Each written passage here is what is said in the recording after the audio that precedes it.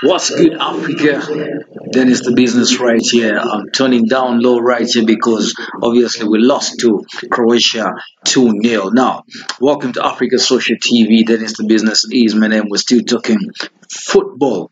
Now, obviously, Nigeria or Africa's hope in this World Cup 2018 Russia down in Moscow is not yet over because Super Eagles still continues in its Group D fixture right there with countries like Iceland and Argentina. Now, it should be noted that Nigeria will be playing on the 22nd this very match, and it will be playing Iceland. Now, the following, after some days, it will be playing Argentina on the 26th June. It has lost to Croatia. Now, this is a very tight group right here, and it leaves Nigeria Super Eagles with a kind of tricky campaign. But don't you forget, this is just the first match. The winners never quit.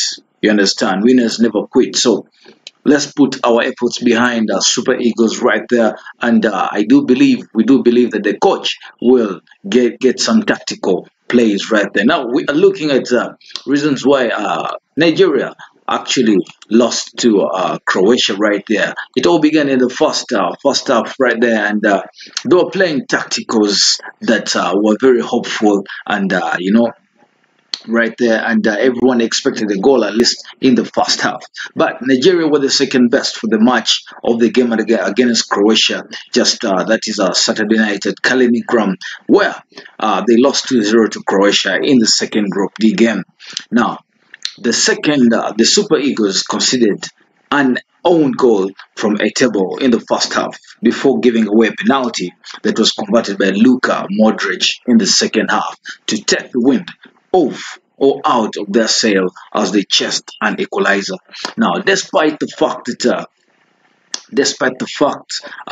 not being outplayed, as you can see, the Nigerian team was being so tactical in the first half, despite not being outplayed by their most ultras opponents. The Croats looked the better assured of the sides with their world-class midfielders like Modric and two Ivans, then Rakitic, then Perisic dictating the pace early in the game.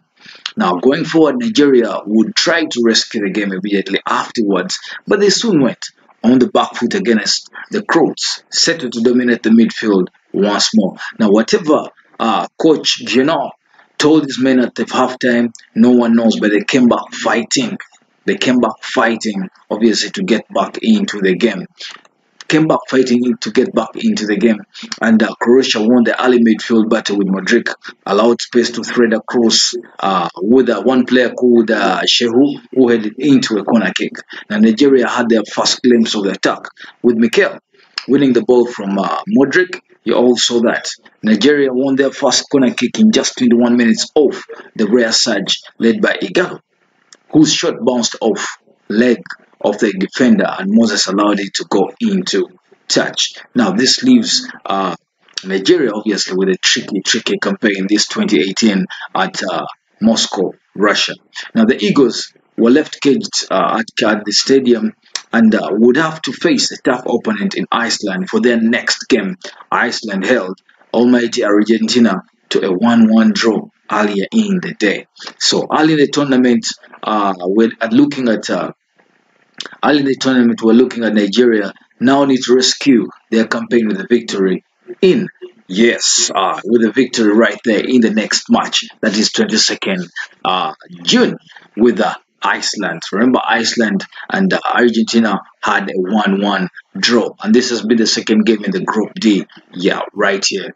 For the Africans, the Nigerians. So what do we expect? We are seeing a very tricky campaign. Remember, a team like Argentina drawing with Iceland, and it gives Iceland a very stronger edge to go on with the campaign in their Group D. So where do we see Nigeria here? Where do we see Nigeria here? Will the fixture change? Will we see a draw of Nigeria, or will we see another loss or another win? It's all up to God's hands come 22nd June.